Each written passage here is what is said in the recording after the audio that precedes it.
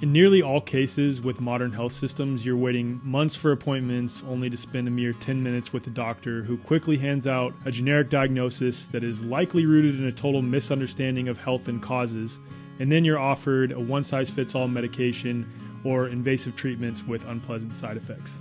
If this sounds all too familiar, consider a different approach with the New Biology Clinic, founded by Dr. Tom Klann, a respected natural health doctor, author, and speaker. Dr. Kallann's holistic perspective on health and wellness and a deep understanding of the true nature of health and disease sets this clinic apart. With the New Biology Clinic, it's not about quick fixes and suppressing symptoms. The practitioners take time to understand your unique story, recognizing that health is unique to the individual and that illnesses have a variety of causes, physically and metaphysically. Members of the New Biology Clinic enjoy a flat monthly fee that includes a range of valuable services like health consults as needed, practitioner-led live streams on diverse health topics, access to a members-only resource library, and multiple live group sessions every month. These sessions cover fitness, breathing integration, biofield tuning, guided meditation, EFT tapping, and much more. Unlike traditional healthcare systems that thrive on frequent visits, prescriptions, treatments, and suppressing symptoms, the New Biology Clinic's motivation is to make you healthy and keep you that way. Visit newbiologyclinic.com to learn more and use code THEWAYFORWARD for $50 off your account activation. If you're a member of The Way Forward, email hello@thewayforward.com to receive $150 off your account activation. Your journey to genuine healing begins here. Miki Klann has a diverse background and a passion for making a positive impact on the world. Her passion for making a difference led her to become a prominent figure in the freedom movement, where she aims to empower individuals to stand up against tyranny. In recent years, Miki has used her knowledge of surety bonds and common law to help parents fight against mask mandates in schools. Her efforts have led to the liberation of over 100 million children worldwide, and this has inspired others to follow her lead in their communities. Miki's story is one of determination, innovation, and a desire to make the world a better place. She continues to inspire others through her work and her unwavering belief in the power of the individual to create change. For more on Miki, please head to the various links in the show notes. Now, for those of you who are familiar with Miki's work, you may be aware of the fact that she is a big Trump supporter. And if you've listened to this podcast for a while or you follow me on social media, you know that I am absolutely not a Trump supporter at all. But as you'll see during this episode, we can find common goals that move us towards collective freedom, irrespective of our philosophical differences. And I got to give credit to Miki. She is very knowledgeable on all things related to common law and offers a lot of common law-esque solutions. And that's the majority of the focus of this episode, is those common law solutions. And as I've shared before on this, sort of bridging the gap between the self-governance voluntarist future that all of us want, using these common law approaches. So that's what we focus on during this episode. And it was an awesome conversation. So again, some philosophical differences, but that is totally okay, because there's still some things that we can do to come together to push the envelope towards more freedom. Enjoy.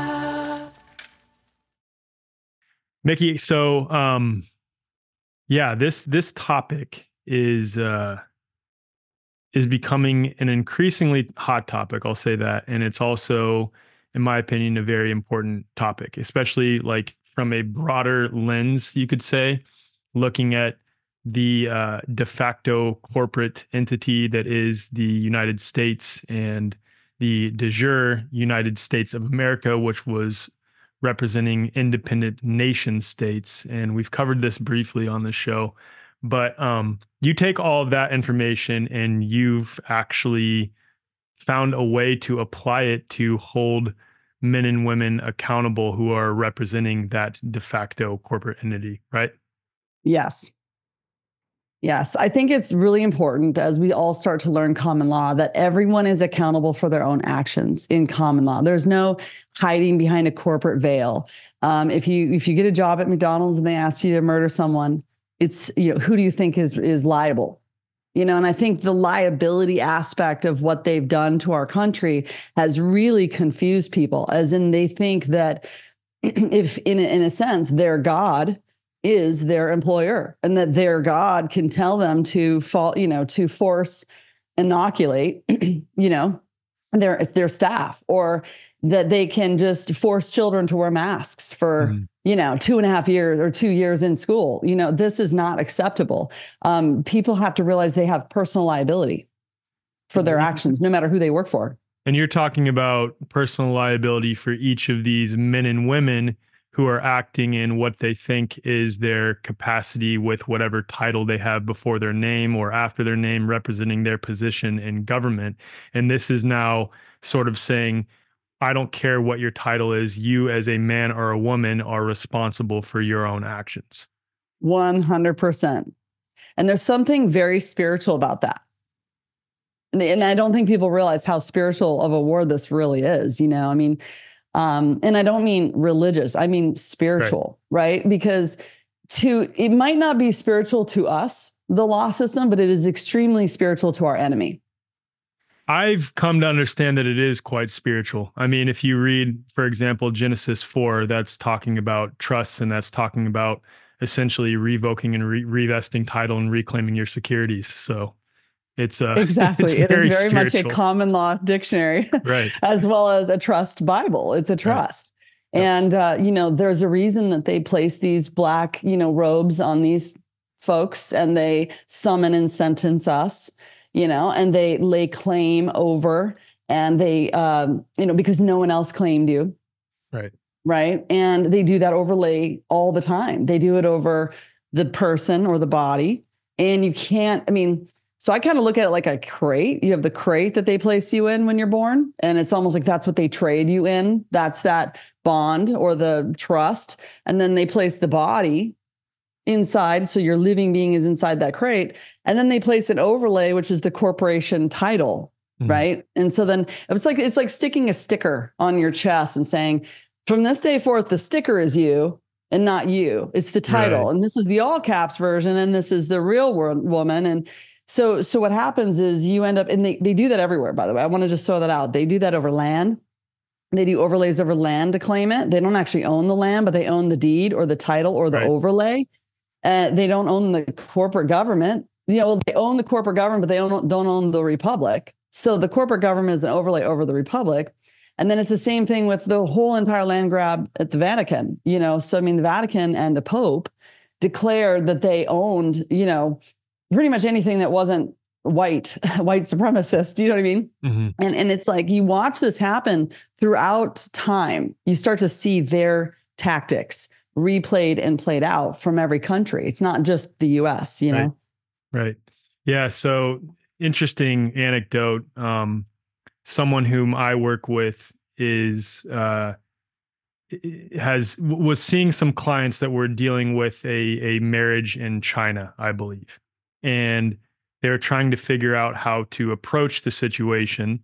And it turns out that this Chinese marriage certificate also had a QSIP and was also traded as commercial paper routing back to the UK. So this idea of a new world order being a thing that is coming, the reality is it's already been in place, and everything is British commercial paper. Everything. We are living in a slave planet. And what's just absolutely staggering to me is they did it legally. Mm-hmm. They're not lawful, but they did it legally. And it was all based on assumptions, presumptions, and piracy, like the pirate syntax. So when people start to realize that they're speaking a different language, that they have a different understanding of who they are in the matter and who you are in the matter, and they have a very, very intentional way of manipulating you into keeping you in ignorance, without you knowing what game they're playing behind the scenes. And that's why it's been really so interesting to watch for the last year as these people go in and, You outsmart them with the syntax, outsmart them with the wordplay, outsmart them with the spell casting is what I call it, right? And it's been exciting to see a lot of wins that way. So when you talk about wins, I think your organization's name, correct me if I'm wrong, is Bonds for the Win, right? Well, I basically just started a new organization with Maureen Steele. It's a new people's movement, and it's the People's Operation Restoration. So she and I worked on the nationwide walkout. That was basically a stand-up, a strike against force mandates. We shut down the whole Golden Gate Bridge. Then we started Bonds for the Win, and she was a big piece of that. And then she went on to run the truckers convoy, and I supported her behind the scenes. And then we decided to come together and say, you know what, why not start another people's movement and help all the counties get organized so that they can start standing on the common law practices, so they can start holding their, I call them superficial official, holding them accountable for their actions, and in teaching, even in a sense, we have to start putting people in check. They have to. One of the things I think people don't really realize is when you start to break down this, I'll call it a matrix, this deep state control that they have over us. It's really just an illusion. It's an illusion we give power to. And the more that we say no more to that illusion, like I no longer want to contract with this, the more that illusion has to fall. Like imagine if 10% of the people knew the syntax. It wouldn't be able to hold. They couldn't keep conning us. It's a big Ponzi scheme. If only 1% of people started to actually serve letters, to each of the elected officials, because they're not public servants. They're elected officials for corporations. I also question whether they're actually elected, but that's another story. Ditto, because they're not. And I'm not even talking about like just recent elections. I'm talking about going all the way back. I question the legitimacy of every one of them. Me too. I don't think we've had a fair and safe election since 1871. And I would argue to say 1878 because that act was never even ratified properly. So you're talking about the 14th Amendment and the Organic Act. They were never actually ratified. Right. Yeah. So every single thing, this is a very bold statement, but this is what my research team is bringing back to me. And I really thoroughly agree. But as you know, everything's an unfoldment. So don't quote me on this, but every single thing they have done in every court ever since 1878 is literally fraud, which vitiates everything it touches. So every single precedent, every rule, regulation, everybody that's ever been put in jail, it's all based on fraud and it's all based on trickery. And so therefore everything. So I don't think we really had a vote. And let's talk about the term elector. All right. An elector before 1871 was someone who owned land. And that meant they had 4 votes to 1. So we didn't have, we had people that had vested interest in the land and they rooted into the land. And so therefore they had a higher, vote. In these cases, these people had legal and equitable title to their land. Right. Well, legal and all lawful, right? Yeah. And so a lot of people, so it's like, that's something I don't think anyone realizes is this has been a massive land grab. It's not just a government grab. It's a land grab. They've stolen all of our land because their goal is to make sure that we have absolutely nothing to pass down from generation to generation while they have everything. And they did literally harbor all the world's wealth through these, I'll say Cesta KV trusts. Some people like to call them master trust or social security legacy trust. Trust. Yeah. But like the ultimate fact of the matter is you cannot hold the body as surety for a debt that the body doesn't owe.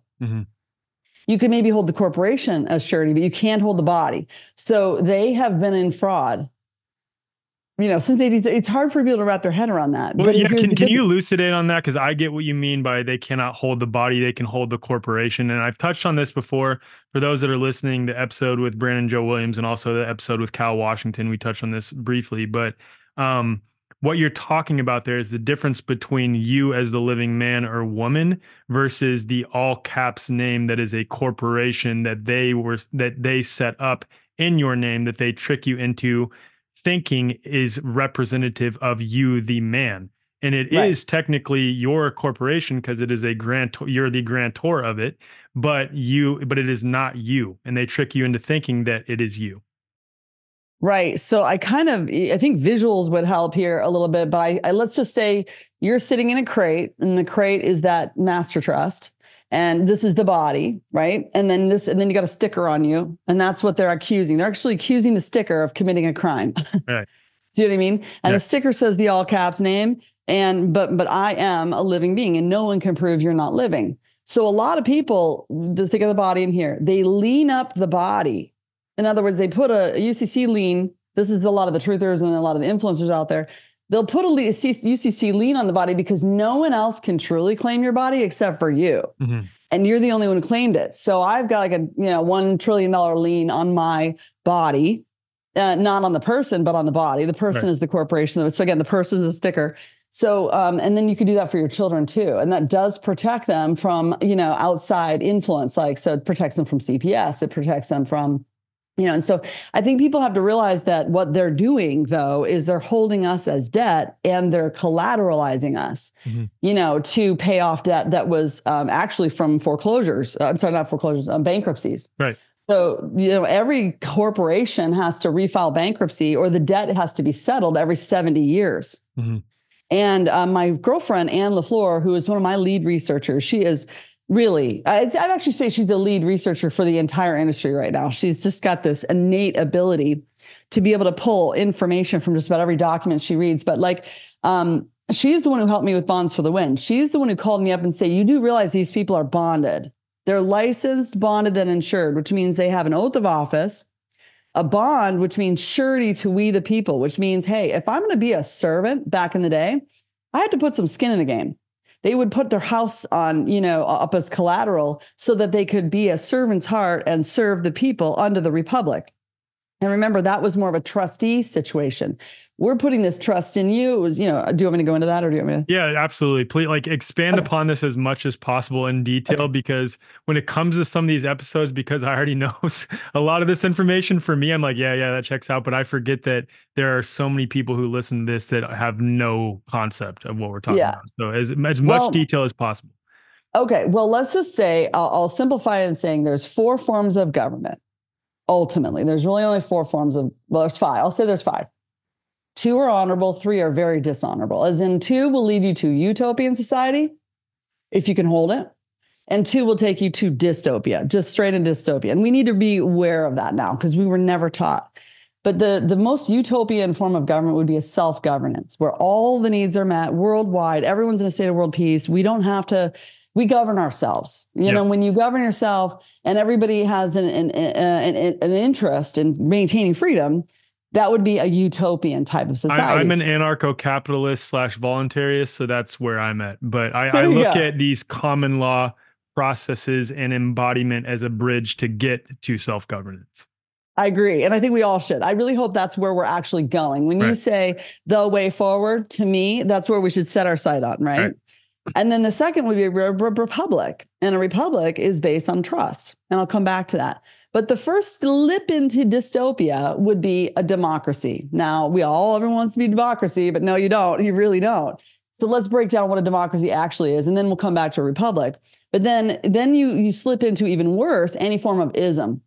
So a democracy in general is a majority vote. And so that means that there's no one ever there speaking for the little guy. There's no one there voting for the minority. And so it's not based on a moral and ethical vote. It's based on these more people decided this than that. And that almost always leads to a disparity in wealth between the rich and the poor, and also leads to a dictatorship. So you end up with these dictators who are telling and ruling over. Then just real quick, just the concept of that too, the idea that 51% of people, when we talk about, quote, the majority, look at the majority of people, and it's trending in our direction. I'd say, well, look at the majority of people over the last 4 years, especially at the very beginning. The majority is always misled. The crowd is always misled. So the idea that the crowd could use the mechanism of government to wield its ideas violently upon the rest of the people is absolutely absurd. It is absurd. Absolutely. And then you immediately slip into some form of ism. So the 4th form of very dystopian government would be an ism of fascism, socialism, Marxism, communism, capitalism. But you also then have to consider a fifth form of government. That would be a new world order, one world government. That would be pure dystopia, right? Because now everyone's under the rule of this pope that's, that's got this plausible deniability between him and all of his minions, right? So he's the 1% global elite controlling us, keeping us in a state of argument at all times, because boy, they love doing that. Wars beyond wars that never end, right? So we do not want to end up back in that situation. And I think we're in this very, very beautiful precipice right now where the people are actually ready to forge anew. They really are ready to roll up their sleeves and possibly do a 2.0 of our original republic. Like, let's resurrect this thing out of the dirt by which our forefathers, died on. And let's go ahead and rebuild this system. And why wouldn't we do amendments and redactments and updates and, 2.0, 3.0, 4.0, you know what I mean? Because that's what we're supposed to be doing under a republic. We've just been derelict of our duty. Mm. So republic, let's talk about the fundamentals of a republic, because it was obvious that our forefathers knew Great Britain. Like, they knew their enemy really well. They knew the corporatocracy that they were leaving, because they put, the way that they wrote it, you can tell that they put some real thought into this, and they are creating something new. And I think we all need to step into that. Like, we're going to step out of the box we've been in and that we've been MK Ultra'd into, and we're going to step into a new way of thinking. And until we do that, because remember, everything starts with an idea. I mean, what was the first time? It was like Albert Pike, who wrote the 150-year plan to take down the whole entire world with 3 world wars. Mm-hmm. It all starts with an idea. And though that's a negative idea, I can assure you that if the people rally behind a more positive idea, let's just call it Bill of Rights 3.0, that is fully and completely we are fully and completely in agreement with, that it accommodates any and all threats that we might have from this modern day enemy, because that too is like a creature state. It has grown into its own creature. You know what I mean? That we can't just easily dismantle until you build something for people to land in. So for people to actually start to operate within. Does that make sense? I mean, and I believe in the law of correspondence. It's a closed system. So if we go and remove everyone out of their existing seats, what are they going to do? They're just going to fill them. They're just going to fill those seats with even more people, more evil people, possibly. We have to literally swipe that whole government aside and say, I'm actually going to paint a picture, because this is very important for people to hear. I want you to picture a road right down the middle, right? And that road is the middle way. It's the parting of the Red Sea. The road is extremely critical right now, because this is a spiritual ascension journey. And on the left is pure dystopia. Just picture everything you've watched, okay? All your politicians are pedos. You know what I mean? They're doing stuff under, to children they should never be doing. It's all about compliance. You fundamentally don't agree with it, right? Mm-hmm.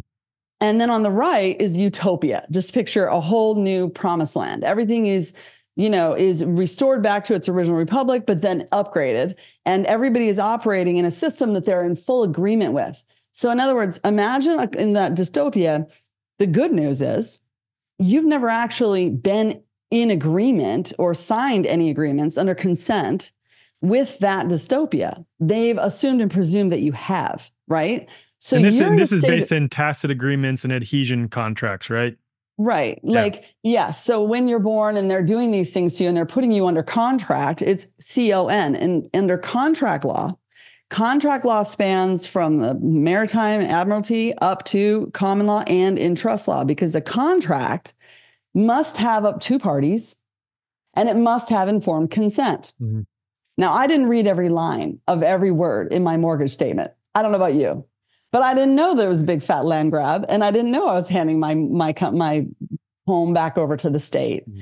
And at the time, too, I didn't even realize that they had, in my first mortgage, what I found out when I went to get the land patent was that on the deed, they actually signed it over to a whole random trust.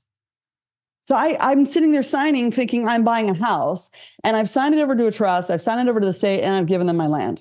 Wow. I think the mind F on that too, when it comes to mortgages, is that when you give them your social to get a mortgage, they go to the Federal Reserve window and pull down the credit from you. From you, you paid for it. Yeah, they're lending you your own credit, and then you're making payments on it at interest. And the bank cannot prove that they've ever lent you a dime. Right. So Well, when banks you aren't do allowed to lend money according to the US codes. They're not allowed to lend money. They can only lend credit, and it's credit that is created by our signatures and initially by our birth certificate account. exactly. And, you know, they'll get you to where, like, I know some people that have gone forth and gotten the banks in default for not being able to prove that they funded the loan. And I'm just really quick. I'm going to talk about that really quick because this is fascinating. There's a big difference between an advertment, which is a statement, and a negative advertment. Have you researched that at all? Because It took me a while to, not only master it, but I wasn't actually using it. I'm just trying to teach it. And so I want people to hear this because this would be going in an affidavit of truth or in a writ of quo warranto. So those are two very similar instruments. An affidavit of truth would be your own personal testimony. Imagine sitting on a testimony stand under penalty of perjury. You have to have personal firsthand knowledge of the situation at hand, right? So it's your loan, or you were pulled over by a police officer, or whatever, right? Or you were summoned to the court, or whatever. So you, in your personal testimony, have to use a statement that puts the burden of proof on them, right? So I'm going to give you two statements, and I want you to tell me which one you think might be a bit stronger, okay? So the first statement would be to the bank, under burden of proof, prove to me there was no banker fraud, right? But the second statement would be, there is no evidence to prove there was no banker fraud. There's no evidence to prove you've ever funded this loan. Do you see how when you force evidence upon them, you are not the one having to do the evidence work? It's like you're saying, I summon you to court because I have a serious, strong reason to believe you never funded this loan. So you, banker, need to come with the evidence, which they can't because they have to sell these mortgages every 5 years upstream. They can't even hold the debt for more than 5 years. So they can't even provide you for your original mortgage statement or signatures or anything like that. That's what's fascinating to me. And not one brokerage company can fork that over. And so that tells you that they're in immediate default because they can't come with evidence. Do you see the power of that negative advertment statement? And, so and this is the problem when it comes to discharge, as I've learned it, like being able to discharge your mortgage because they can't actually validate that you're the debtor in that relationship, right? Is that it's trying to figure out which bank actually holds the note for the home at that time, since it's traded. Right, it's traded. Yeah. Exactly. But that's another one, a note versus a promissory note. Do you know the difference? Because that's also another con. One is a payable and one's a receivable. Mm-hmm. So they're giving you a promissory note that's saying, I promise to pay.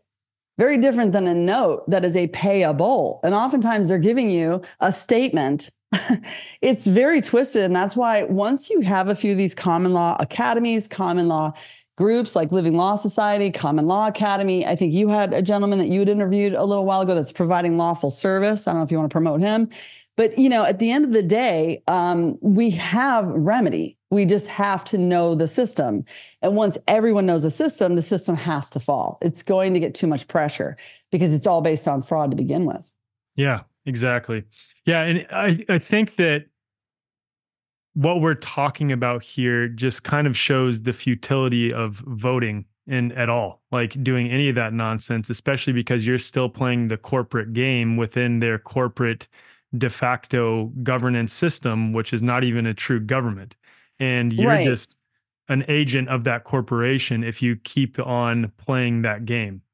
Exactly. So then I really want to bring it back to that dystopia versus utopia. Where do you want to spend your mind? Where do you want to spend your time, money, effort, and attention? Because what you resist will persist, and what you invest in and manifest in will become. And that's what we have to do as a collective, right? Because if we keep putting our time and attention.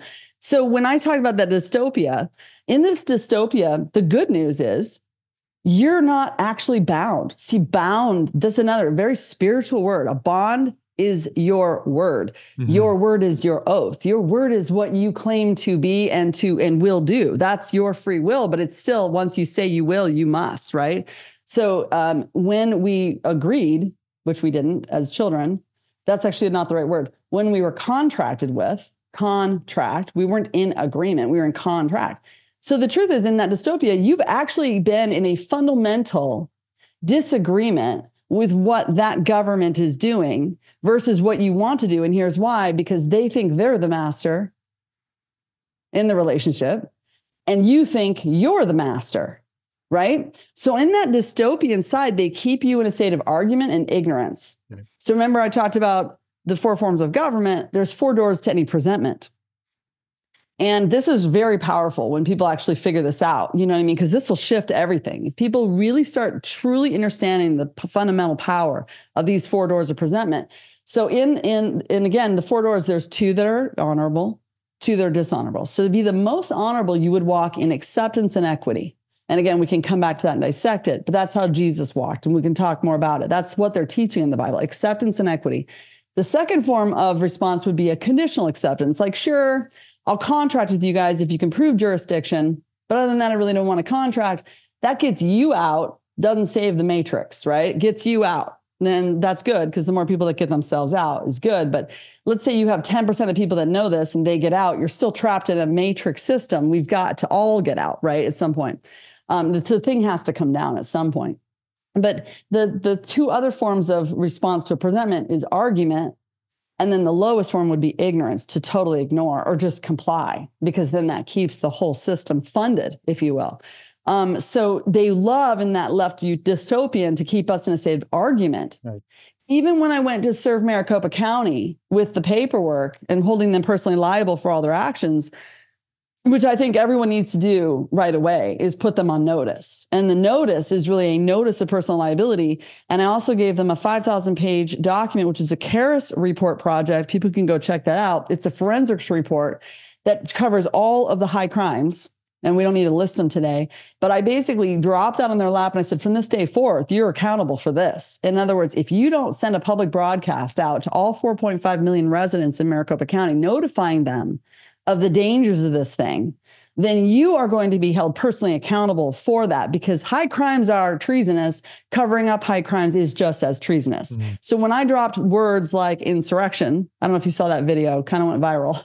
I dropped words like, yeah, we've taken it another step. We've taken bonds for the win another step, because we're now using the common law to notify these selected officials, these superficial officials, that they are not who they think they are. Right.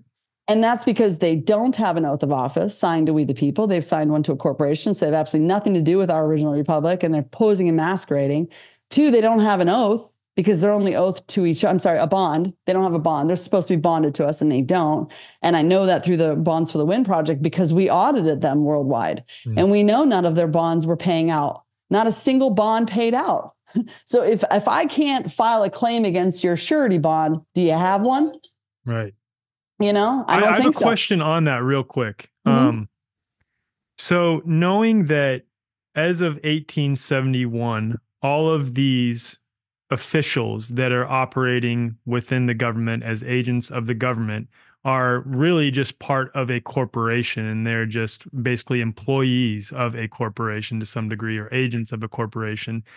Given that that is the case, this superficial de facto overlay has been laid upon the de jure form of government that previously existed. Is doing these processes sort of, how do I put this? Like, are we trying to hold them accountable within their corporation? Is, I guess, the question that I'm asking, because like, if they're operating in that capacity, and whether they realize it or not, because the overwhelming majority of them don't actually know, right? It's that they're still doing exactly what they're supposed to be doing as employees of that corporation. So how can we be holding them accountable for, doing what they're doing for the corporation? I think you get what I'm asking. Because it's implied. They're masquerading. And so, yes, on paper, they work for McDonald's, but they're masquerading as government. And that is, so, and then that's kind of the David Jose camp, right? The David Jose group and, Ron Bouchard and them, they're using a slightly different approach, but still every bit as effective, if not more, because it's even more efficient. They're saying, look, I don't even care if you have an oath of office. Your oath of office is implied. And your only job as a legislative branch is to uphold our rights, which you're not doing. So whether or not you say you are or you are on paper, you're saying that this is what that you're signed up for. Therefore, we can hold you accountable, because as a living man, you're not doing as you say you would. You know what I'm saying? You are harming the people. So I wouldn't want to be one of the 9 members of the board of supervisors in Maricopa County looking out over 4.5 million people, because as soon as those 4.5 million people realize that you're a fraud and you're personally liable for it, and you're working for, a corporation that has absolutely nothing to do with our government, then we realize that you're just almost like an actor in a movie. Mm-hmm. And you're posing, and then it's like, not only that, but they're not just an actor in a movie. They are our oppressors. They are the redcoats. We never won the Revolutionary War. You're literally looking and talking to a redcoat that's there to appease you and keep you entertained as they red stamp everything on behalf of the New World Order. Yeah. And they don't care what you think or say, because they've got 5 other coffer accounts. And I think a lot of people like the David Jose camp and those guys, like, they're really like all about fundamental law, which is awesome because they're keeping it in that lane. But if you come back a step out of it and you look at the devil's strategy, I don't know what else to call it. The strategy is based on money. It's based on follow the money. And as a corporation, they get to write all the rules. They get to corral you into those rules. They get to bypass the Bill of Rights. And so long as they fool you and keep you fooled, you're stuck. And it's also a very sticky relationship. And you think about how brilliant it is. It's like such a sticky relationship that we as slaves start bickering with each other because we're so frustrated at how deep this goes. Mm-hmm. And that's another way they keep us in argument, So to step completely out of it is to say, okay, I accept acceptance and equity. I accept this is dystopia, and I actually don't really want to contract with it. I don't even want to get triggered by it. In fact, from this day forth, I'm not even going to set foot in their corporate office, which they call a public building, but I don't actually think it's public. None of them are. Yeah, I don't think the court is public. I don't think that they're all commercial. Every one of them is commercial. Well, but I think that they use trust to privatize their things. So they probably, and I know the Rothschilds, how they structure their trusts. They've got multiple trusts. So think of like a separate coffer account per trust, per liability. And then they create one trust that's interfacing with the public that they might call public. But that's still just this one little tiny trust where they're there to appease us. So it's like going to McDonald's and saying, hey, please help us from the border. And McDonald's is going to say, yeah, that's a non-issue. Right. Don't worry. We got you. Well, because they're the ones invading you. Right. Do you know what I mean? Like, they're the ones planning the invasion. And it is subversion and very, very, very manipulative to the masses. Another question I have with respect to 1871, the Organic Act, and then the 14th Amendment, which was around that time, and the subsequent amendments after that. And then, of course, the Maternity Act in 1921, which set forth the birth certificate, the Emergency Banking Act in 1933. I think all of these things sort of made it so the corporate entity that is the U.S. government was fully in effect, let's say. And as I've come to understand it, the original republic is no longer in existence whatsoever. It literally converted to this corporate entity. And I guess what I'm getting at is the process you're describing reestablishing the republic, or is it coming from the premise that the republic itself still exists? It's just not in operation? Because those are two distinct differences there. They really are. And you're right over the target there. And that's something that I think a lot of the truthers on the front line right now are still trying to connect the dots. I call them frontliners because they're digging deep into history, into law forms that we've been that have been completely erased, from our education and our knowing. So to answer that question, a lot of people believe that a trust can never fail for lack of a trustee, and that those republics are still there. They're just vacated, and that we need to do exactly as it was laid out for us to do, to actually restand them. Okay. In other words, if we don't stand them up properly, they will consider us to be forming a dual society or doing something that's insurrectionist ourselves. Mm-hmm. So there's a lot of sensitivity to that question. What I think we need to do is do the amendments, because here's another crazy thing. You want to go deeper, is that the Constitution, many will say we're not even a party to. Why? Because it's we the people, and the W is caps and the P is caps. Do you know who we the people really are? Right. They're the Illuminati. So it's a contract for them. It's not even, we're not even a party to it. And it was never even fully properly ratified. So some people are going all the way back to the Articles of Confederation and trying to build that baseline. That's why I'm an anti-federalist guy myself. If I was back in that time, I probably would have been an anti-federalist. Right. I mean, I think that the forefathers were on the run. I really do. I think that they formed separate states as as their own country.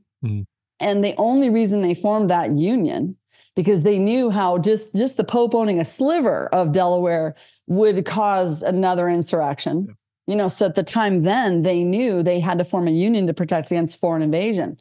But they knew that the more that they could spread out and have multiple republics, the less chance they'd be invaded. All the republics, right? But of course, the deep state's very rich. They know how to fund both sides of every war. There was so much going on with President Lincoln. You know, he came in and I think he saw all the writing on the wall. I think he was assassinated for a reason. He had a gun to his head for most of his presidency, but he still was able to see these 35 at the time, 35 republics, separate sovereign countries, were in danger. So he then created a trust, a wrapper trust. And through the Gettysburg Address, it was called the public trust. That's basically the trust indenture, where he takes all 35 of those states and he wraps them into another trust, wherein the executor, again, is God. The trustee are the public servants. But if they fail or they fail for lack of the trust, then the military has the protective ability to protect all 35 of those states. And then again, we are the beneficiaries, the inheritors of this trust. So I do believe that Lincoln protected us. Not only did he do that, he tried to make us separate from a monetary perspective with the greenbacks. So he did a lot of good work, but then I think he got assassinated because he couldn't be controlled. And they might have found out about that. So that's my point, is when you really start following the history, you start to see how much this enemy despises a republic. Yeah. Well, that and despises people who are, let's say, exiting their system via a series of processes. Because I think what we're talking about here is, in general, two different approaches. One is calling them on their BS and saying, okay, what you're claiming to be, you're not actually that. You're still just a man or a woman. I'm a man or a woman, and we're on level playing field. I'm not party to your corporation, no matter how much you say I am, this all caps name. And then the other approach in general would be saying, okay, all of these various contractual obligations that I wasn't even aware that I was entered into in some cases, and some I signed willingly, whether the driver's license, et cetera, and then revoking those contracts to basically get you out of the jurisdiction of the U.S. government. Is that kind of how you see it in the two different ways? Yes, but I think we can level up from there. Okay. So that is operating in conditional acceptance, right? Because you're saying, I, the man, I don't care if I'm one man out of 5 billion or 7 billion. I want to be free. And you go through those processes and you know who you are and you know who they are. And now you're living over here in this utopia and you're free, but you're all alone. How's that helping everybody? What's that doing with dystopia over here? What's that doing with the Matrix? You know, we have to see how to operate in acceptance and equity. And that means I now accept as a collective, not just me. I accept that we're part of a slave system and we all want to break free. So imagine here, again, the good news is you're actually floating around in space over here in this dystopia because you're not in agreement. You're not in agreement. You didn't sign it. You never agreed to these things. So when you look at the contracts versus agreement, now you're going to walk in acceptance of how things are. You're going to walk in agreement for how things are. And you're going to walk in equity, meaning you're investing in a new way. You're investing in revising and updating the original republics, setting a tone, you know what I mean, for future republics. 2.0, 3.0, 4.0, all those things need to be considered in the Bill of Rights and others, many other documents. Probably we need to forge a constitution properly. And we do need to figure out what those steps are to the promised land. But we cannot continue to expect to change the system if we stay in a state of conditional acceptance, because it only gets that out of that one sticky situation. We've got to get the whole party to move. So on the right, imagine literally like a little sign that just says, hey, you want to join the Freedom Party? You want to be a free man? Living, do you want to be living? You want to come back to the land of the living, no longer be operating as dead corpse? You come over here and you walk in agreement with. And see, that's the thing. We all need to really realize that a signature, a sign of nature, is a very spiritual thing. This shows the world, inscribe what you are walking in agreement of and what you are party to. So in the future, I think every contract or document or agreement, I prefer the term agreement or covenant, needs to be so easy to read and so easy to take a litmus test after that you fundamentally and formally agree with what you're now going to do, because then you're setting yourself off in a totally different direction. Now, if we could get millions of people to join that freedom party, now you're in the new frontier. Now you're in a state where you actually have some power. And now I want you to build like a little tunnel underneath that road. That's the post office. From now on, we only serve them from the post. We don't even show up over on that. We don't even need to participate or be party to that other side of the road. Aside just from putting them on notice saying, hey, we're doing this. No, in saying is like, we don't ever go into their courts. Yes, you're right. Like you have to notify once you build anew and you've got a system where you've got a stronghold, a refuge, call it the Freedom Party, call it a social compact, call it whatever you want, because that's what it needs to be. It needs to be like a social compact. We could go into that. I'm still learning the difference between a PMA, a social compact, and a trust. Yeah. But I'm pretty sure a social compact was laid out by the forefathers for what we're supposed to do when there is government overreach. And what's important with this, though, as I've learned, is that it's important that you state that it is unincorporated, because yes, it's an unincorporated association. Yes, it has to be unincorporated. But it's in the public because it has to be a public offering, or they'll accuse you of a secret society or a parallel society. So when it's in a public offering, you go, what do you mean? What? You got a problem with Freedom Party? Here's our agreement. Is there a problem with that, sir? You know what I mean? Like, is there a problem with us wanting to be free? And if so, that becomes a real consciousness choice. You know, if they come up against us for trying to be free, what are they? Well, they look more and more tyrannical. Does that make sense? It creates this disparity where more people want to come over to the Freedom Party, even people that are more liberal. You know what I mean? Who want to be a part of building a better future, a part of building a better, environment, if they're concerned about global warming or whatever, you know what I mean? There's something in the Freedom Party for everybody. Yeah. If you're enjoying this episode, please consider sharing it with at least one friend or family member who you think could benefit from hearing it. You help us grow and reach more people by sharing it with those around you. Also, be sure to head to the show notes to check out our membership offerings, membership marketplace, and more.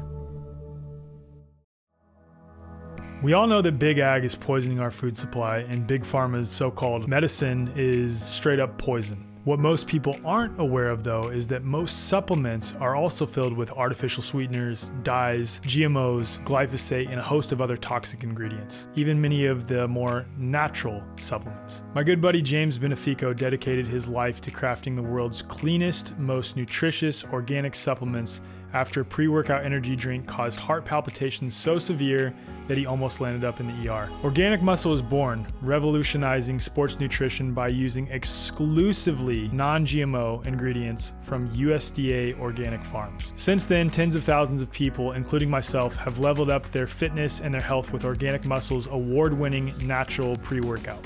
There's no jitters, no heart palpitations, no itchy skin, just nourishing organic food and herb-based ingredients for clean, sustained energy, strength, endurance, and recovery. Numerous studies have shown that Tonka Ali is the most effective herb in the world for naturally boosting testosterone levels. And we know that testosterone levels are depleting all over the world because of what's put in the food supply, what we're exposed to. Organic Muscle has the world's first fully organic Tonka Ali supplement. I only support and promote things that I actually use, and I can say I legitimately use Organic Muscle products. Use code FORWARD15 at checkout for 15% off at organicmuscle.com. Are you getting enough magnesium in your diet? If you live in the modern world, it's pretty likely that you aren't. Because our soil, food, and water supply are deficient in magnesium, many of us are as well. Magnesium is one of the most essential electrolytes of the body. It plays a crucial role in cellular hydration, muscle and brain function, the electrical functions of our body, energy production, and sleep. Magnesium Breakthrough from BioOptimizers is the best magnesium supplement on the market. Where most magnesium supplements provide maybe 2 forms of magnesium, Magnesium Breakthrough from Biooptimizers contains 7 different forms of magnesium and is made from all natural ingredients to deliver optimal magnesium levels to the body. And, unlike many synthetic magnesium supplements, Magnesium Breakthrough is free from additives, fillers, and artificial ingredients. It is formulated using ingredients of the highest quality, including cofactors, to multiply the delivery of magnesium to every cell in your body and absorb at a very high rate. In our household with 2 young kids running around, for my wife and I, sleep is probably the biggest concern. And we both notice a huge difference in our quality of sleep when we're taking Magnesium Breakthrough regularly. There's a reason that it's Biooptimizer's best-selling product, and that speaks volumes because they have a ton of amazing products in their store. Nurture your mind and body with this all-natural, full-spectrum magnesium supplement. Simply go to biooptimizers.com/Alec and use promo code ALEC10 during checkout to save 10%. And if you subscribe, not only will you get amazing discounts and free gifts, you'll make sure your monthly supply is guaranteed. I think that, so for me as a voluntarist/anarcho-capitalist, as I've been learning all this common law stuff in conjunction with voluntarist philosophy over the last 4 years, that's where I've increasingly come to the position that common law and voluntarism are really saying the same thing in general. It's that the only crime, if there is one that violates the principle of non-aggression, which is a voluntarist term, or commits a, quote, common law crime where you're injuring someone, killing someone, or injuring their property. And that's the only true crime that there is. And when you're talking about with this new way of being, that all contracts should be really easy to read and laid out so that everyone knows the terms, the 7 tenets of a contract, the meeting of the minds, et cetera, et cetera. And that literally is what most voluntarists want. They just want a society based in totally voluntary agreements. And I think that, and I've done this historically too, I've sort of looked at anything with government on it as fundamentally bad. Anything as forming a group that requires that you obey, quote, laws as bad, because that could be corruptible. And I guess what I'm learning now is that as long as we have the same general foundation and agreement that everything within whatever this construct is or this society is based in totally voluntary interactions, I don't give a shit what you call it. It's that's all any of us want, is just to be able to say, no, I don't want to do that. And it's okay, then you don't have to do that. As long as you don't harm anyone else, you don't have to do anything. You don't have to do anything you don't want to do. As long as you do not harm anyone else, totally fine. And if I want to do that, then I sign to. I could not agree more. But we do have to still come up with a way to take down corporations that are doing tremendous damage to the people, whether it is a McDonald's, because they're doing quite a bit of damage too, one could argue. You know what I'm saying? If you're a government and you're saying that you're watching over and protecting, but yet you're allowing for a foreign insurrection over the border, and you're allowing for forced vaccines in certain, corporate environments, et cetera, you're actually causing harm. And so you should be served for that. You're causing harm. You, that individual who's holding that position or that seat in that corporation, is causing harm. So if you were to serve everyone at McDonald's and put them on notice, that really is the only thing you can do, is let them know, hey, you might not know because you voluntarily signed up to work for McDonald's. You might not know that the food is poison. Do you know what I mean? And so here now you know. Yeah. This was a very interesting little experiment. And we had some kids. And we did a little common law trial by peers, sim. And we said, you've got a nurse on the stand. She's accidentally killed 100 people. She didn't know the dangers of this thing, with it when she was injecting the people with this vaccine. Her doctors told her to do it. The medical board told her to do it. Google told her to do it. The news told her to do it. She really thought she was saving lives. I said, but 100 people have died and now she's crying on the stand. I said, what do you think? Is she guilty or not guilty? And they said, I guess what my question to you is, what do you think the kids said? I would bet the kids said she's guilty. They said not guilty because she didn't know. Yeah. If you don't know better, you can't do better. And she was fooled. I said, okay, so let's say you notify her now. And now she knows. So now she can't be fooled because you gave her the evidence, right? And I said, and then she went and continued to inject people. And then, another 3 people died. I said, is she guilty then? And they said, absolutely. So this is the thing. If we don't start putting them in check and on notice, if we don't start using some of these notices, and remember, a notice isn't even the actual suit. Right. It's just a, hey, you know what? You keep doing this and we're going to have to give you this common law suit. You know what I'm saying? And so whether it be in a form of a writ of quo warranto or any other writ, or whether it be in a form of an affidavit of truth, we're letting you know, if you keep doing this, we're going to do that. It's like, how else would you put a child in check? You know what I mean? You would have to let them know the consequence. Two questions on that. One is that, again, when we're operating within the construct of this corporate system of government, and we are, I guess, in this process, are you disidentifying with the all caps name through these series of notices? Because my point is, from as I've come to understand it, and I'm of course open to being wrong, is that if you are not pulling yourself out of their jurisdiction, then you are still operating in their system, and you don't have rights within that system. You don't have rights within the corporate fictitious government. I don't really agree with that. Your rights are fundamental, like they're fundamental under the maxims of law. You don't need a corporation to give you rights or grant you rights, and no one can prove you're not living. So when you stand on, acceptance in equity is to say, I accept who I am and I accept who you are. I'm not here to question the jurisdiction or the facts of this matter, nor am I here to, and this is what Jesus did when he turned the tables. This is how he did it. He went into the courts and they said, who are you? And are you, so-and-so? He says, no, he says, I accept who I am and I accept who you are. In other words, I know you're a fraud and I know I'm living. Right. Therefore, I'm here to settle the matter in the public debt. I'm here to review my appearance bond. And you could do this today. Yep. Because it's a tax matter. They're trading you under the table. This is a banker you're dealing with.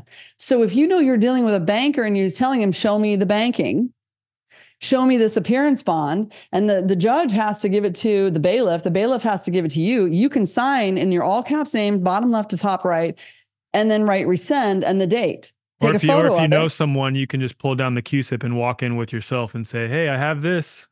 Or you can go to treasurydirect.gov now, and you can prove that they've opened a bond in your name, because you can pull up the case file, you can see all the bonds are opening, and you can come and show and be like, here I am, I'm here to settle the matter. And you're just going to rescind it because it's all fraud. Right. And so what Jesus was doing was he was turning the tables on the money changers. He knew they were trading doves, which I believe are children. And he said, look to the people, look what I just caught them in. He caught them in the act.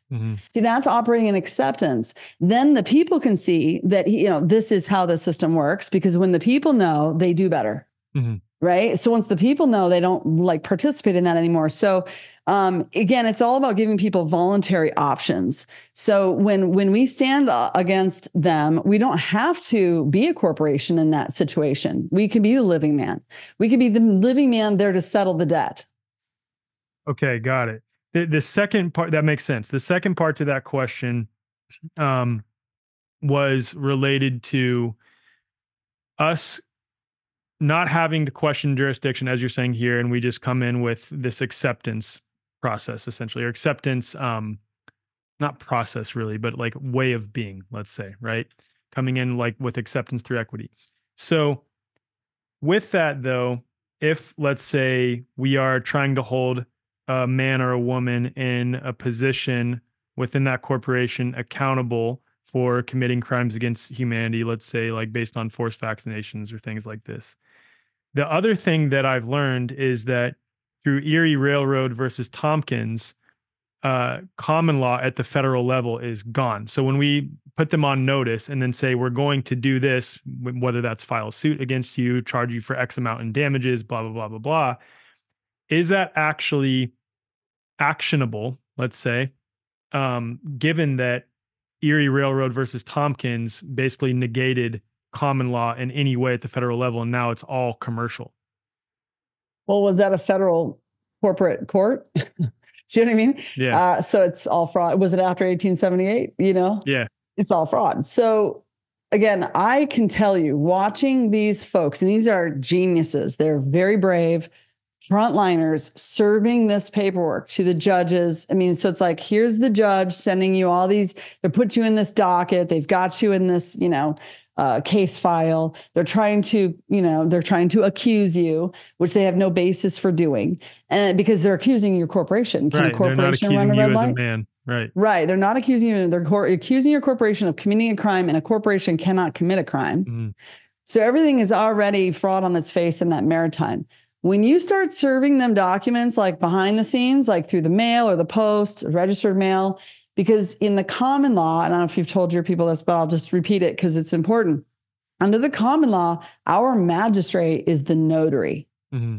So we don't need to go in their courts. They could summon us to those courts, but we can send them, these common law documents, whether it be affidavits or writs, via our people's court, which is the post office. That's registered mail. So you have it signed and submitted and registered through the notary. Then you send it through registered mail, and that's the submission to the court. And upon receipt, you have verified receipt. So they cannot claim that you didn't submit the paperwork to the court. And that's what I mean is we don't even have to go in that house. Mm-hmm. We don't have to. And I'm seeing judges recuse themselves. They all know the game. Mm-hmm. They all know when they're getting outsmarted. They all know they're liable. Mm-hmm. So then you say, well, there's no remedy. Like no one's getting paid out on these debt instruments. So, I mean, fundamentally, again, the first thing you do is put them on notice because you got to give them 30 days to make a better choice or whatever it may be. Some give less days because they're tired of the notices taking and dragging out 30 days. They're down to 10 days. Isn't that in the Uniform Commercial Code, though, that it has to be at least 30 days? Or am I incorrect in that? I mean, in a notice, it doesn't. In a writ or a affidavit, you do have to give them the 30, 60, 90, right? Yep. So I'm talking about the notice, like, hey, cease and desist. A notice is a yellow card, everybody. It's like, it's not like you're not actually serving them lawfare that they're personally liable for. You're telling them what you're going to do, and you have to pre-warn them. That is a courtesy. Yep. Here's your yellow card, because you can't really give a red card till you give a yellow card. So then when you give the red card, like I said, it's a writ or the affidavit, and that's giving them a time frame. So again, in a perfect writ or affidavit, you're giving them a notice and an opportunity to cure. Mm. And so that they have to provide proof in order to cure. And if they can't come with proof, then they slip into what's called default judgment. And that's just like what's happening with a traffic ticket. You get a traffic ticket. See, they're using this lawfare against us, but all we're doing is flipping the playbook and using their same tools right back at them. So when you get a ticket, it's got a 30-day, right, timeline where you have to either show up at court to prove your innocence or you have to pay your ticket. And then it falls into default judgment, which means you accept your guilty plea, you pay your ticket, and then, you go on about your day. Well, what you don't know is that in that court file, they're opening a trust in your name. They're putting a bid of performance and a payment bond inside that trust. They're trading you on those markets. They're making anywhere from $2 to $5 million per ticket. And that means that every single police officer is trafficking your person. Mm-hmm. He is part of a massive, I would say, crime syndicate, because he's holding a gun and he is attempting to traffic your person, and your person is the corporation. Mm-hmm. So he can't even contract with you. So you could literally say to that cop, like, excuse me, sir, are you attempting to traffic my person? And you could hand him a yellow card and be like, yeah, just so you know, you're personally liable for about $1 million because there's no evidence to prove you don't work for a foreign corporation. There's no evidence to prove that you're a police officer upholding the police for the republic. There's no evidence to prove you didn't just hold me at gunpoint. And there's no evidence to prove that you didn't just force me out of duress and fear of going to jail or losing my driver's license to sign a document. That's a forced duress document that you just made me sign in order to traffic my person. So, I mean, if we were to just notify the police precincts of the con that they're in, because let's assess what we're dealing with here. You're dealing with a minion army. These are people that probably want to protect the public. Yeah, and they don't want to harm the public. Yeah. They don't know better. They are not trying to hurt anyone. They've been manipulated into these seats. That's why notices are so effective. If we could notice them. So I'm looking at building the new social compact, the let's give people a choice to be free. Mm.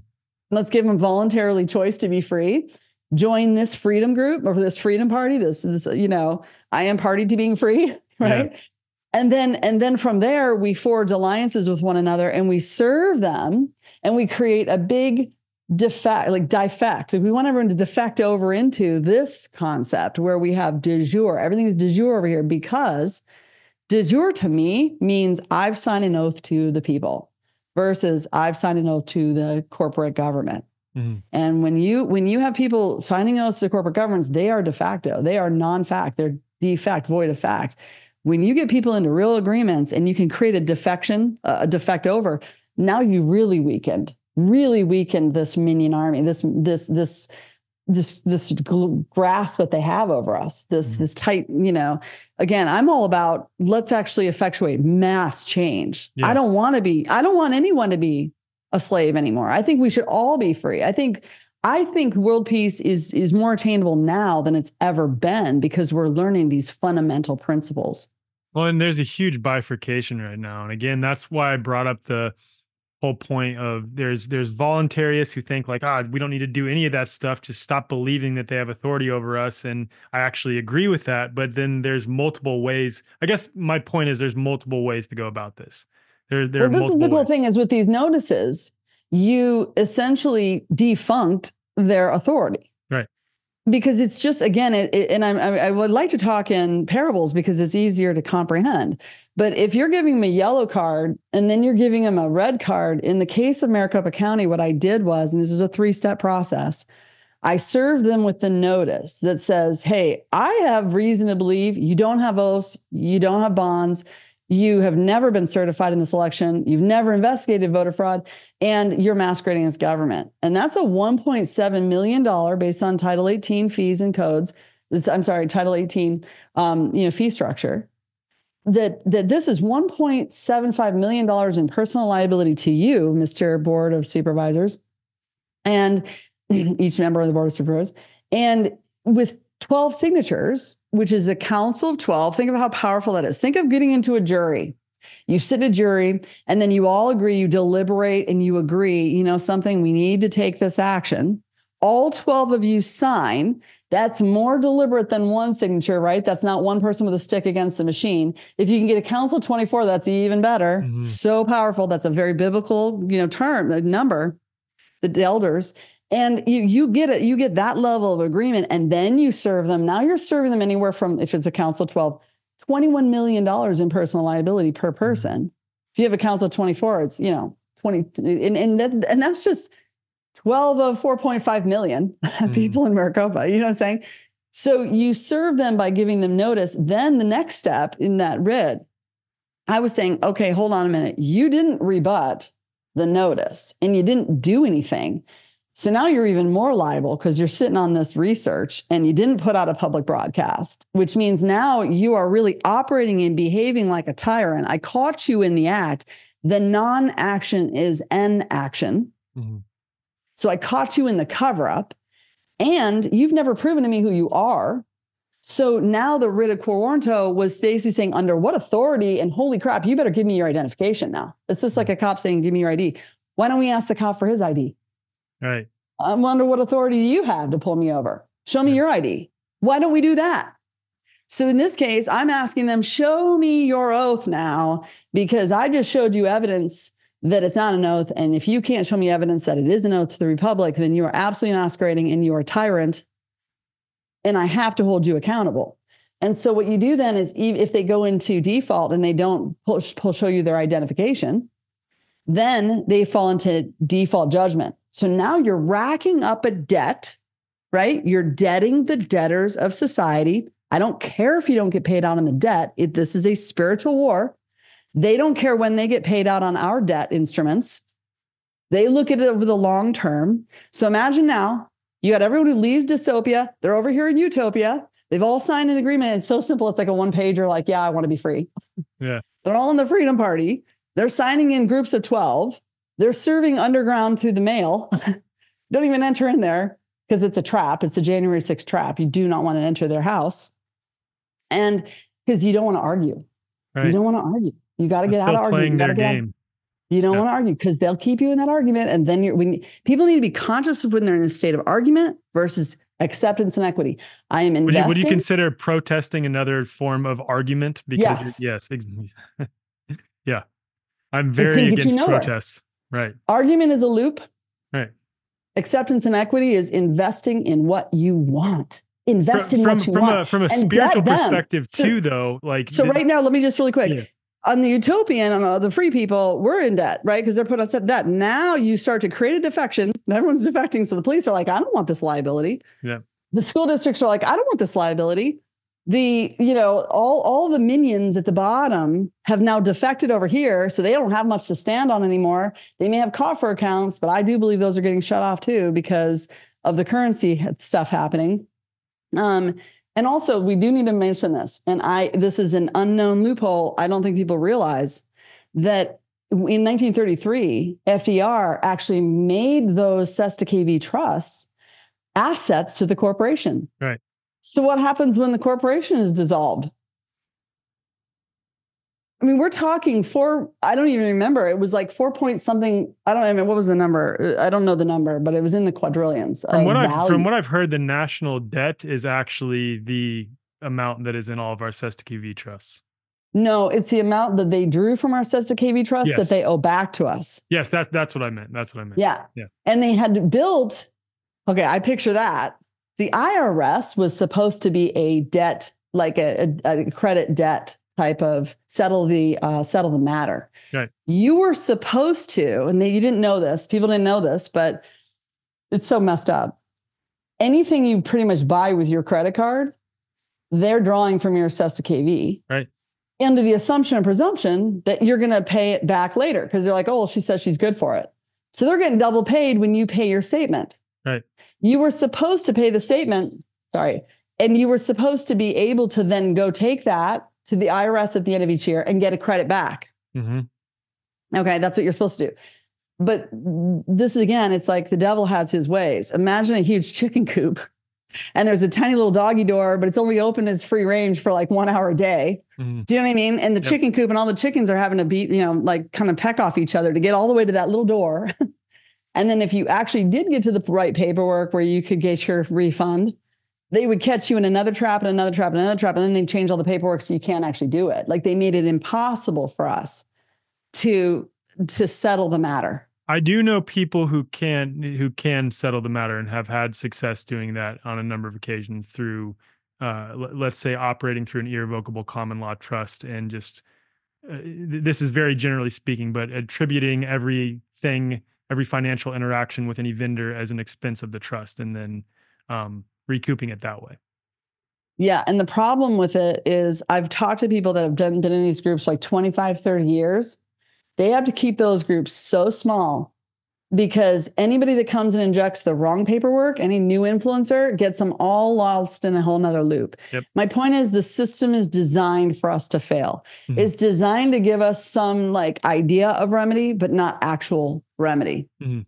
It's just corrupt to the core. Yeah.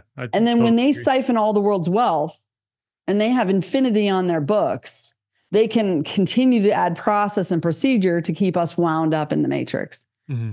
In fact, at one point, Anne LaFleur, my partner, she just blew me away.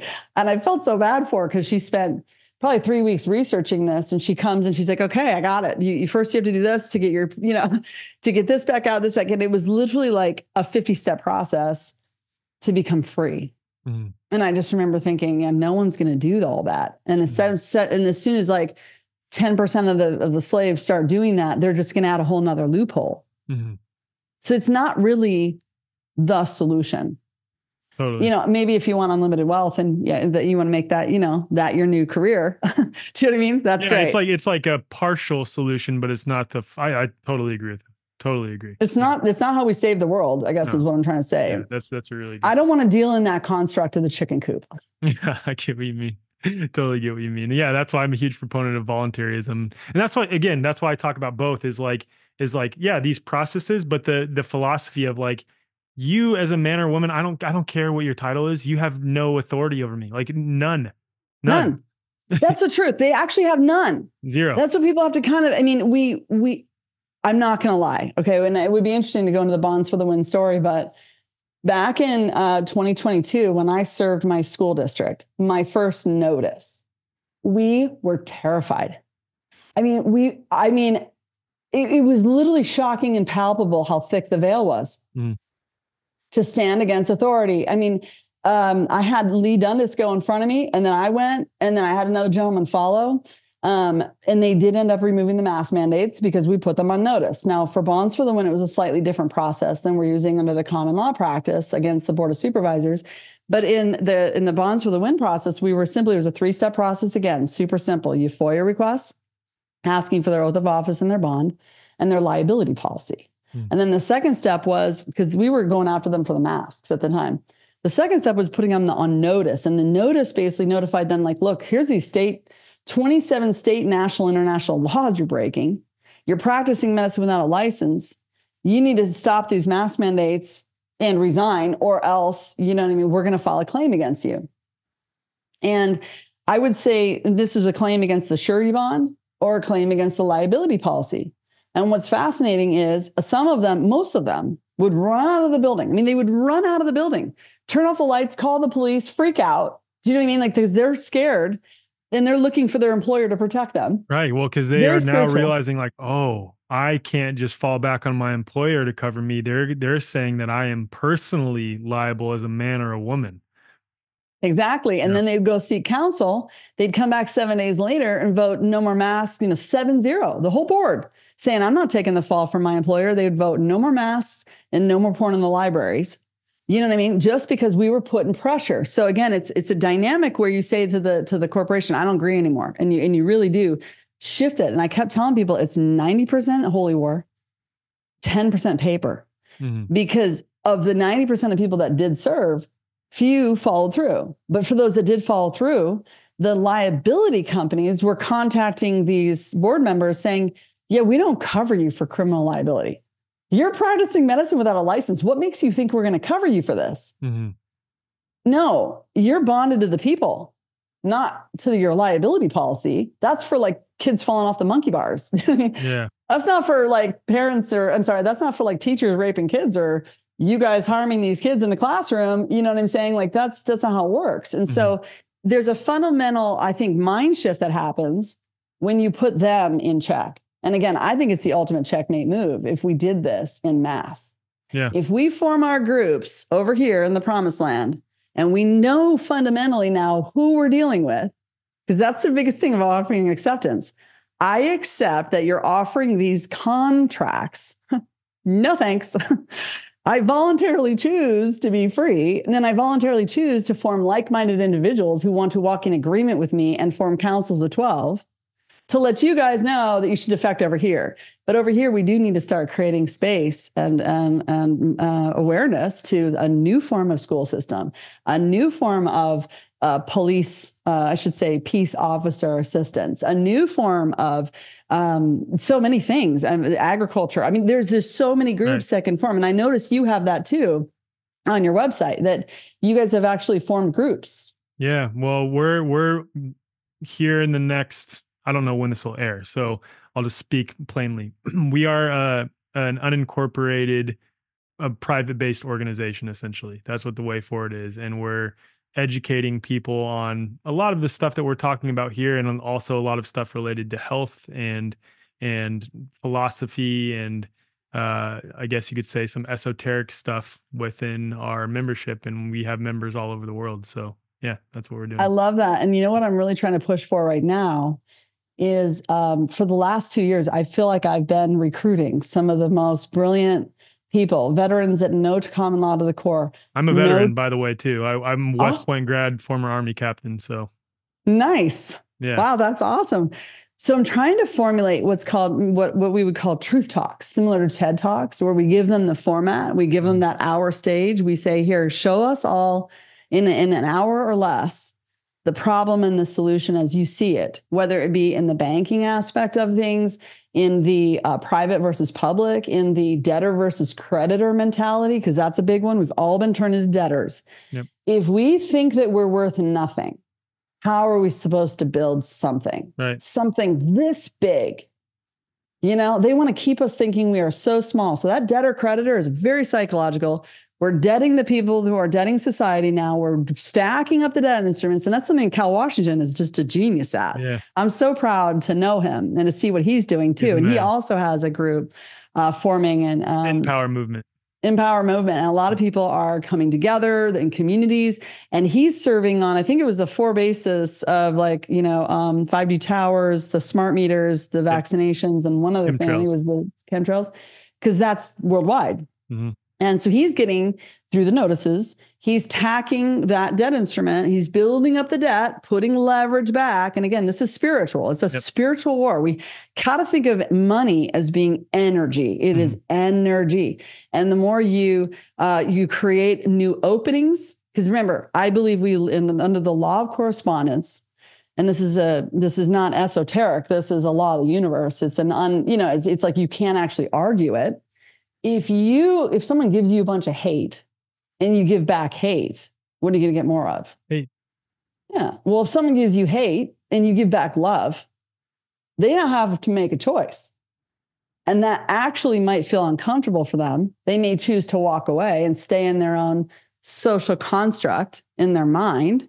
But the more you put pressure and the more you build that debt instrument, I mean, imagine now you're working for an employer and you've now got $42 million stacked on you just because you chose this one job. I don't think the job's as valuable to me anymore, right? Yeah. I think I'd walk away from that job. I think I'd walk away from that employer. And I'd like the notice so that I can make that, informed consensual choice.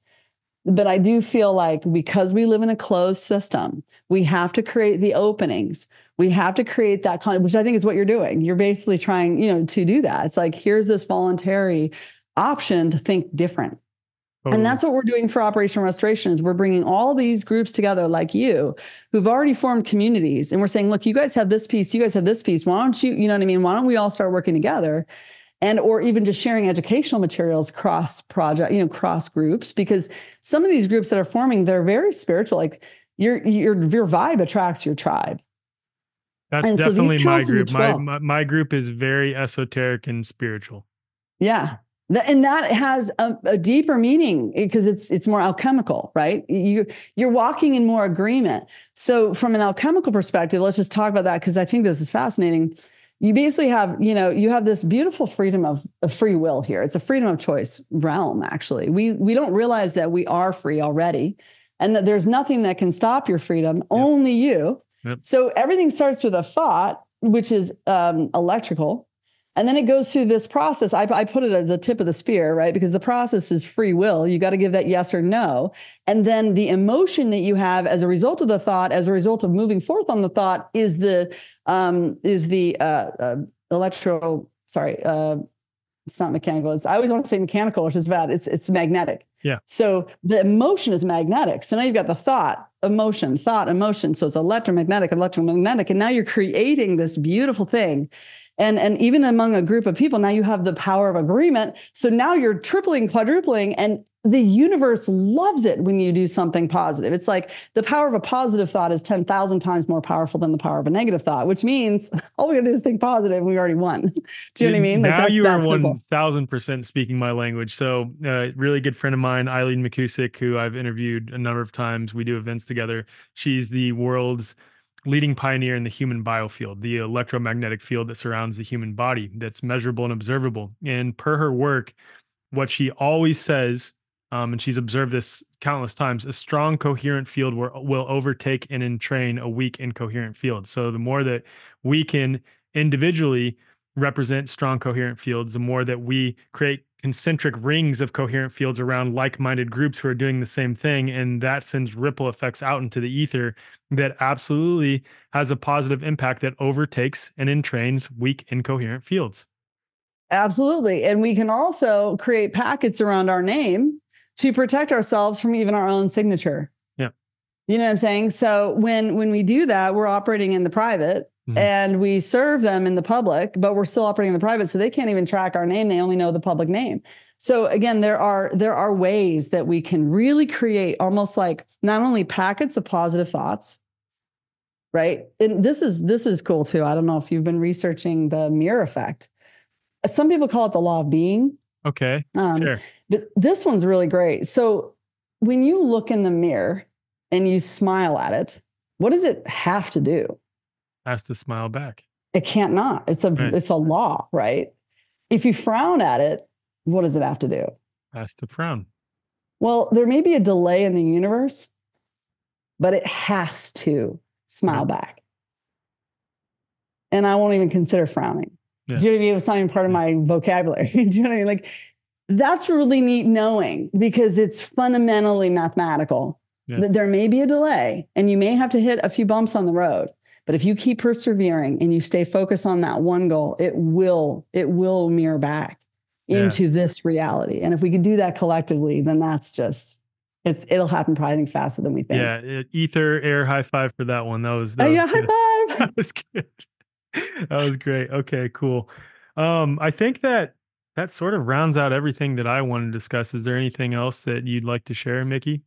No, I think that right now, I think we just have to be open to a new idea. And it all starts with an idea. See, that's the beauty of an idea. It's like, that is the right brain thought form coming into speaking, coming into reality. Then, so I'm just saying, it increases the power of it when it comes into speech, just us speaking it into the realm, and then scribing it into the realm, signing it into the realm, bringing it forth among the law of, agreement into the realm.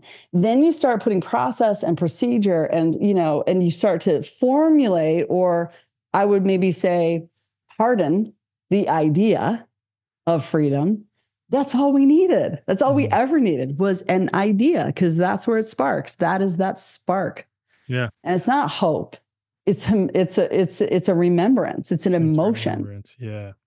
Yeah. And it starts here first. It has to start here, because if you're coming at these processes, the 10% of paperwork, as you're sharing with fear or rage, and you're not acting in honor, you're just perpetuating more hate, more division, then you're not only not going to have success, but you're just going to perpetuate more of the same paradigm that we're trying to alchemize into something new, let's say. 100%. And then the other big one is to be, so beyond scribing and signing, is investing in. So investment can be in so many forms. It could be just in love. You know what I'm saying? And the higher the frequency of the investment you're doing emotionally also has that esoteric power, right? So pure enlightenment and pure acceptance would be even higher. You know what I mean? A higher frequency or vibration that would draw this in. And so I'm all about building anew. And when I say operational restoration, I mean, let's restore our thought process first. And that's exactly what the forefathers did. They said, okay, we want no more of that. And they migrated over and they said, we declare now our independence. We declare and decree where we're going from this day forth. I now am the master of my ship. I've given leadership to God. I want him to be my guide, or I want the universe to be my guide, or I want my higher self to be my guide, or I want the quantum field to be my, whatever people say, whatever resonates with you. People do need to become aware of that. So that's one last thing I want to drop. I know it's been a long interview, but I think this would be like about a 1 minute. Honestly, you have plenty of time. Usually my interviews are like an hour and a half to 2 hours. So you're good. Okay, great. Fine. What I did when I set off to freedom, and this was about a year ago, and this is my own personal self-governance journey.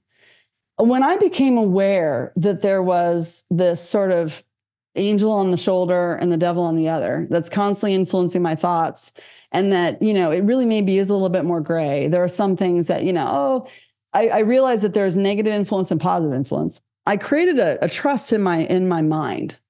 And in my mind, I said, okay, I'm going to create a spiritual trust wherein I visualize maybe even a triangle above me. And that trust is a triangle simply because there's 3 parties to every trust. You've got the executor or the grantor.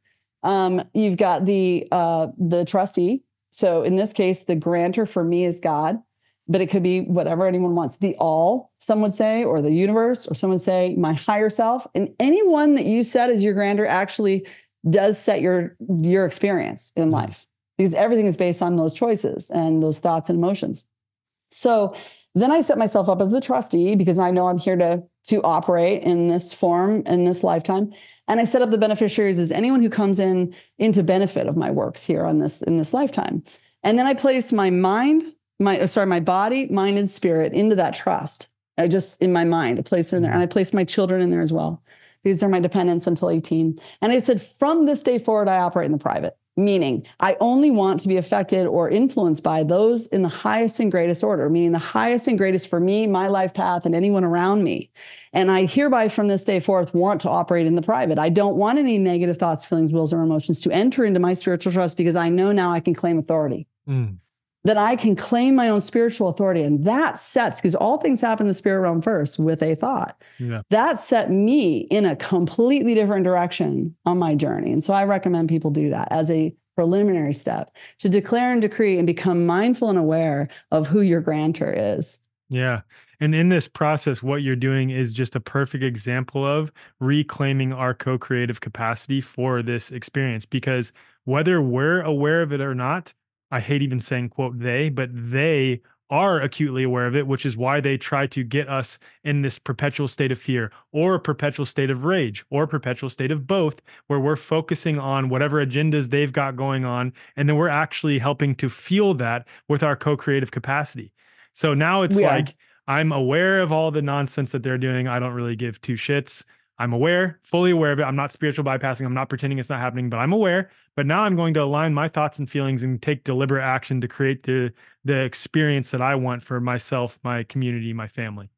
Exactly. So let's bring it all the way back. So left brain over here, we're dealing in a fight, flight, freeze mode because they keep us in a constant state of argument. Whereas over here, we're in this surrender creative mode. Co-creation, co-creative, not see the co-creation and creative. Wow. I mean, nothing can stop us because, except for money at this point. And so that's why we do have to create that dynamic shift between debting the debtors instead of, and no longer allowing for us to remain in debt. So I think the way you dismantle that is you stop paying into their system, you stop investing over here and you start investing over here, and you do the minimal. But let's be very clear. I want to be very clear. Do not stop paying your mortgage.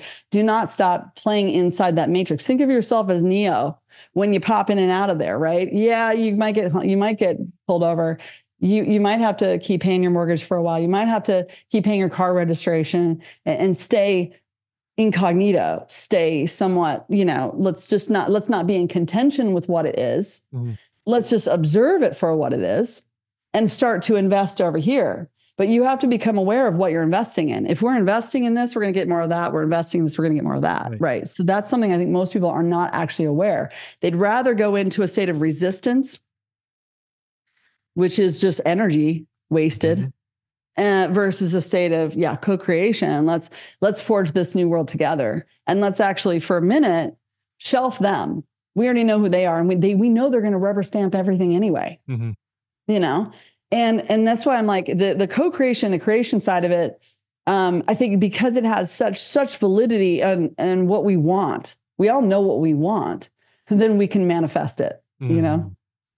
Yeah, beautifully said. Beautifully said. Awesome. Well, thank you.